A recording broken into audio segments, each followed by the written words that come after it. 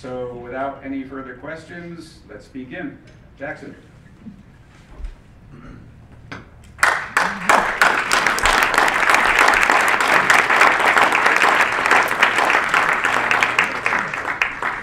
Thanks for coming out tonight to talk about what a lot of people find kind of boring, but I find very interesting. It's energy policy in New York State.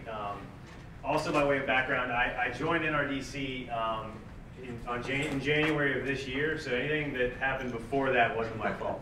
Just want to make that clear. And there actually, in all seriousness, there may be some questions you even asked me, since I've only been with NRDC a short time, that I may not have the explicit institutional answer for. And if that's the case, I will indicate as such. So let's just jump right in. There is a lot of information on my slides, but not as much as on Brice's slides.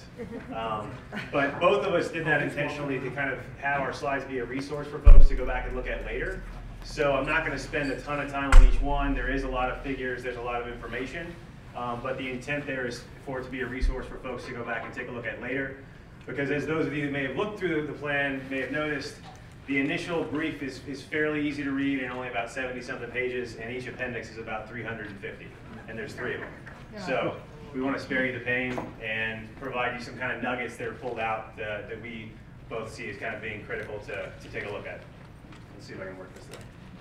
Okay, so just kind of at a high level, I wanted to point out something that is actually some good news for New York State, which is not the case in other regions of the country. And that's that we have seen over the past, as you can see, I think the magical crossing point was about 2004. We have decoupled our economic growth from our emissions profile, and basically our CO2 emissions, our CO2 equivalent emissions per GDP, that metric, is no longer tied to each other. So we don't basically, we're out of the trap and kind of the myth that economic growth has to equate to more pollution. And that's not the case in some other states that have more intensive manufacturing sectors, states like Kentucky, which is my home state where I was born and raised. And so I just wanted to flag this as a good thing and just kind of an indicator that New York is positioned to move forward with robust economic growth as we continue to actually reduce our emissions. And then one piece that's in the plan, which again is a good thing, is that it reiterates the state's commitment to an 80% reduction by 2050. And there's also a 2030 target, which I'll get to in a second.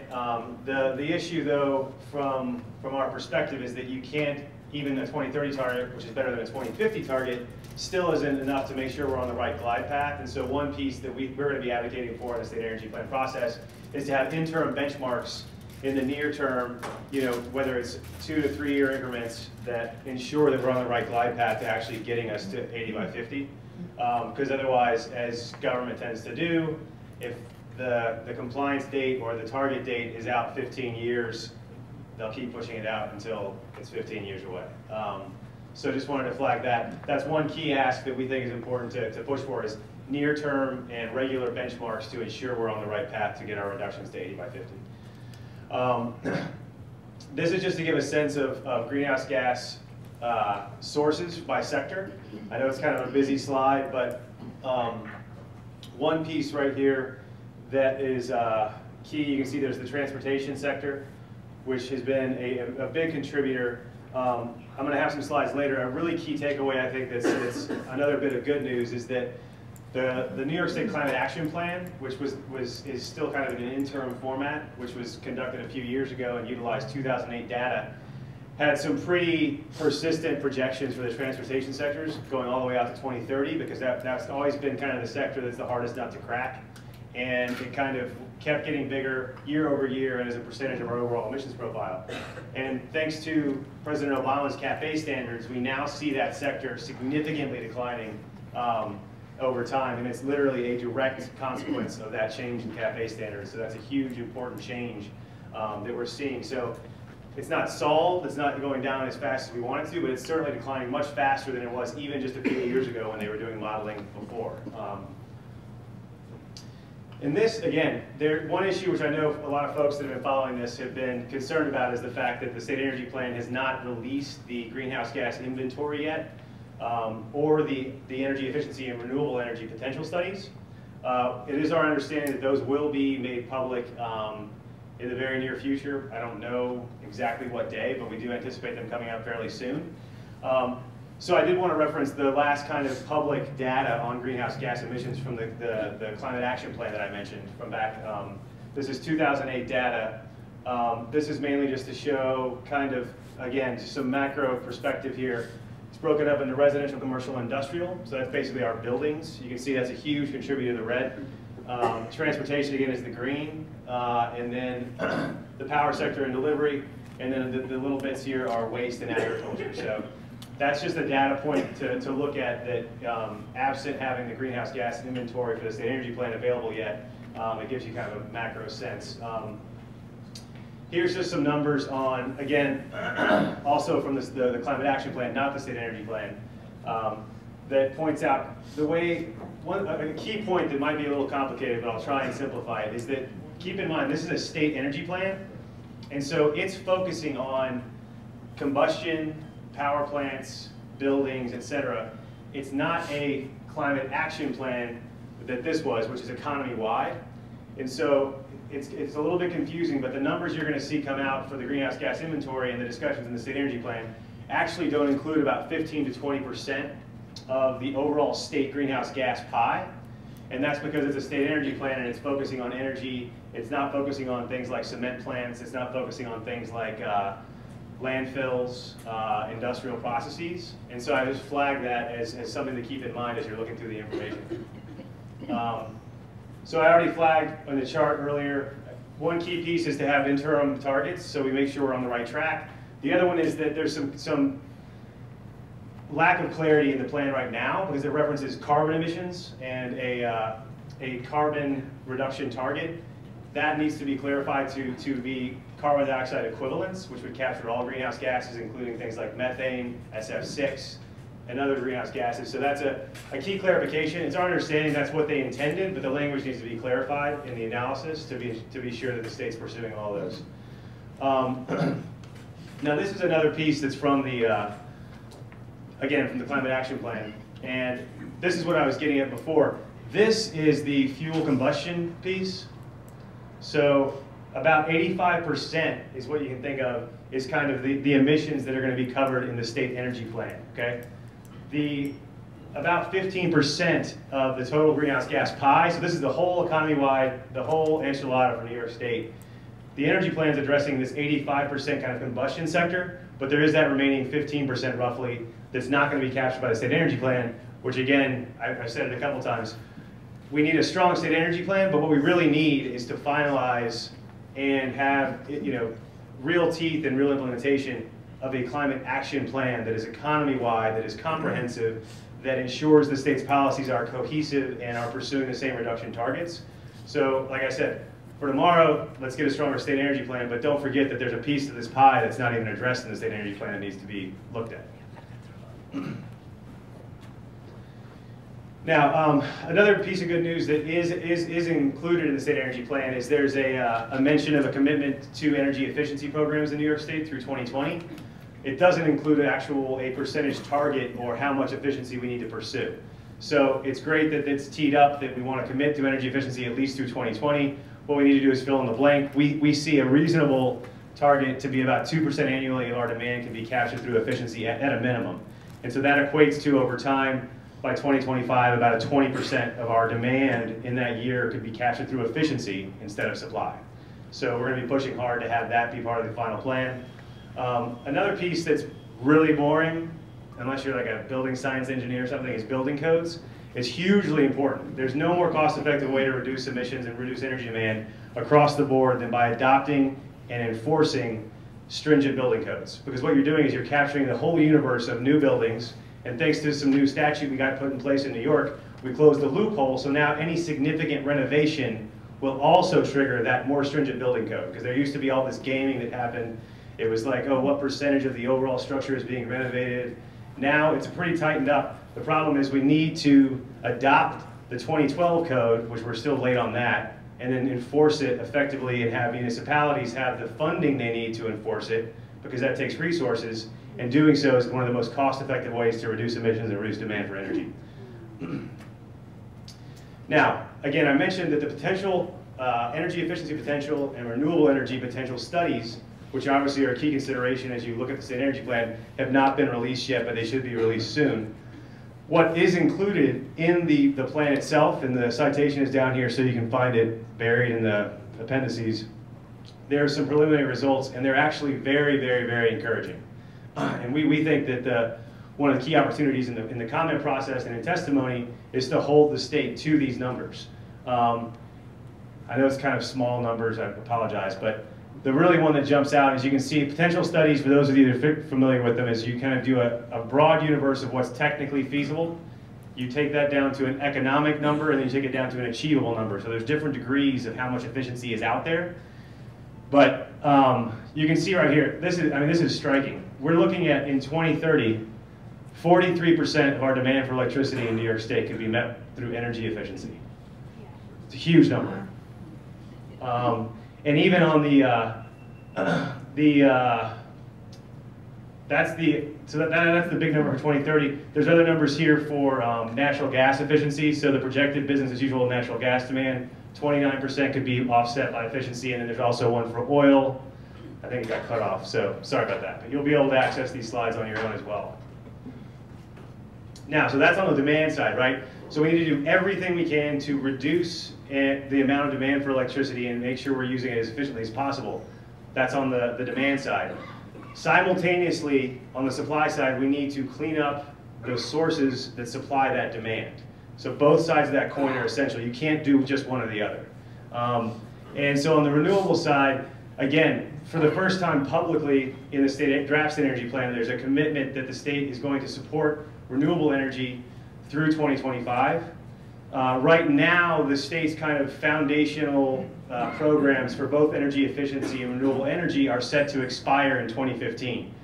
Right now, every year for the utilities in New York, excluding Long Island, ratepayers like you, consumers across the state, pay about $330 million annually into the renewable portfolio standard. That money's then reinvested in solar and wind projects.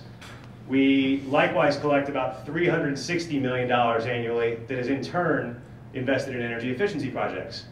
Those sound kind of like big numbers, but you always have to ground them in the fact that we spend $23.7 billion every year on electricity in New York State. I always tell people, don't ever leave that part off when you're talking about clean energy programs, because if you ground it in what we're spending on the status quo, it's a drop in the bucket. And so those programs are set to expire in 2015. The Public Service Commission and the state are going to be looking to extend them. We think there's absolutely no reason that the state shouldn't adopt a 50% RPS target for 2025 and include with that the funding necessary to get those things built. Another piece here, which is kind of more down in the weeds on the policy side, but is just as important, you can't just get there by throwing money at these projects. We need to set up ways for projects that aren't getting built to get done.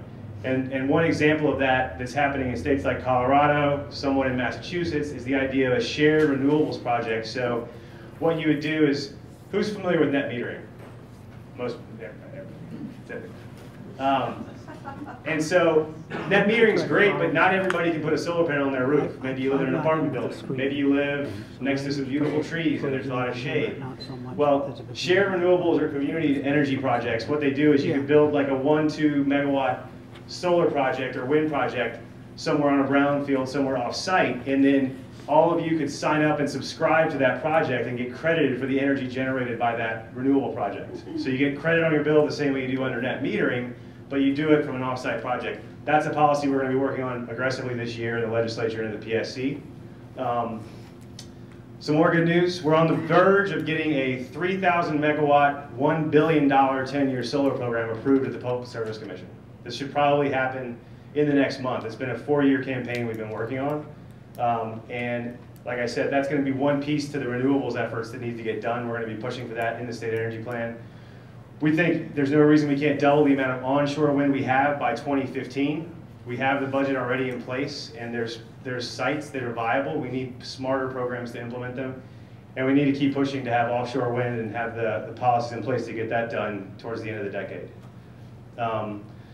So again, that was the efficiency potential. On the renewable side, some more impressive numbers on the amount of potential by 2030 that we have. Right here you're seeing the hydro number is essentially, we have legacy hydro in place from St. Lawrence and Niagara that is kind of a baseline of about 19% of our electricity. But if you look here, the total right here in 2030 is 69% potential could come from renewable energy. It's a very impressive number, and there's no reason we shouldn't chase that and even do better. And again, this isn't like my NRDC slide. This is in the state energy plan, and they need to be reminded of that and take these potential studies and actually adopt policies and components to the plan to actually achieve that potential. So this is the aspect of the plan that I know has resulted in a lot of folks being pretty concerned that New York is moving in a direction that is not sustainable and that is over-reliant on fossil fuels. To give a little background on this, this is what they call the reference case. And so this just builds out, frankly, kind of almost like an EIA, Energy Information Association, kind of business as usual. You just plug in some load assumptions for how much demand there's going to be, and you just build it out over time. And as you can see, you come up with, in 2030, 36% from combined cycle gas, 5% coal, 23% nuclear, renewables, I think is 5, right? Yeah, pretty bad, right? So I think, understandably, folks have been outraged by this scenario. And I think I hope and we're going to be pushing that this isn't necessarily the plan. This is a reference case that they ran. It's kind of a business as usual if we didn't capture all that potential we just talked about. And so the important part is to connect the potential, connect that to another case that they should run that says, what if? What if we capture that potential? What if we adopt the policies we need to reduce greenhouse gas emissions and transition to clean energy? And let's spit out those results. And that is absent from the plan, and that's a huge problem. And I think the State Energy Planning Board has been hearing that at every hearing so far. They're going to hear it tomorrow. And I think hopefully it's going to result in them going back and kind of matching up that potential to an actual run. And I'm going to get to that in a second. We just did a back of the envelope of what this would look like and how it would change based on some more aggressive clean energy policies. So this is kind of our baseline, just as a figure. So 2012, this is what we're looking at right now. I won't spend too much time on it. You can look back yourself later, but it just gives you kind of a visual of the mix that we have right now for electric supply. But you'll notice that the gas combined cycle, the gas combustion turbine, and the gas steam are broken out into different pie chunks. But if you add all those up, it's pretty gas heavy right now. And again, this is all just reflecting the reference case, the kind of like the business as usual that's included in the plan. This is in 2020. You see coal going down. You see gas going up. And then here's the base case model. This is the same as the chart I showed earlier, but it's just in a figure. Again, it's even more gas heavy. You're looking at, because this is gas. The colors are kind of tricky, I apologize. It's easier to see on the computer, I promise. It always is, right? I apologize. Which one's renewable? The renewables is the one that you can barely see because it's so small. 5.5%. So this is not the future we want. And that's what we need to let the State Energy Planning Board know.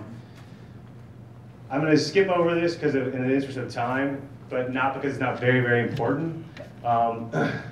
As we clean up the mix of energy where we get our electricity, we need to expand the electric vehicle infrastructure we have in place and build out that infrastructure to reduce our reliance on oil and fossil fuels in the transportation sector.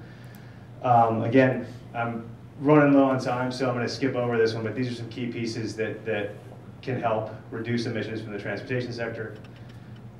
This is just reiterating NRDC's position on fracking, which you're all familiar with. I'm not going to bore you by reading it. I'll leave it up for a second, because I do want to get to the last slide and then turn it over to Brice.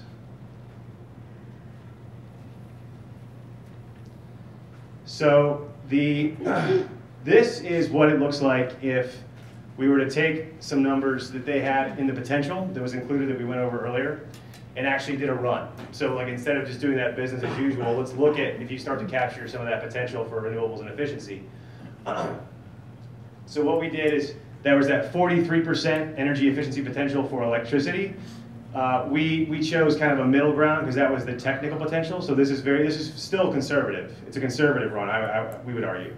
So a 30% efficiency, which means we're taking what demand would have been in 2030, we're knocking out almost a third of that through efficiency, right out of the gates. So you've shrunk the pie for electric demand by almost a third in a more cost-effective way than building out new central gas plants or whatever fossil plants you build.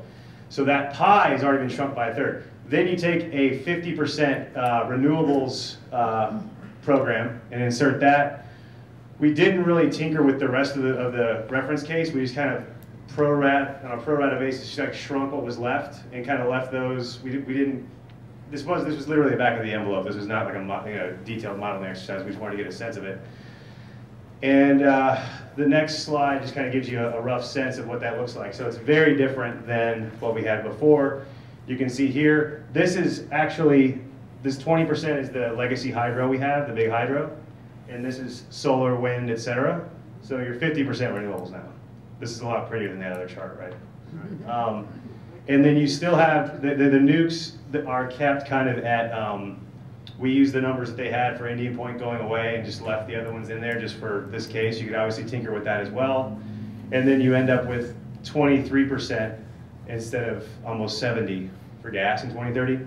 Now again, we think this is conservative to some extent because you could go further on both renewables and efficiency. But even with kind of a conservative take like this, it just goes to show you that throwing that up and putting that into a run is going to give you a totally different outcome. And this was missing from the energy plan.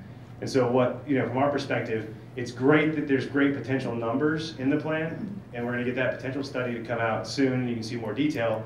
The problem is we need to take that potential study, merge it with the actual runs of what our future is going to look like, and come up with something that's an actual plan instead of just business as usual. And so that's what we want to see happen, kind of at a high level. And that's it.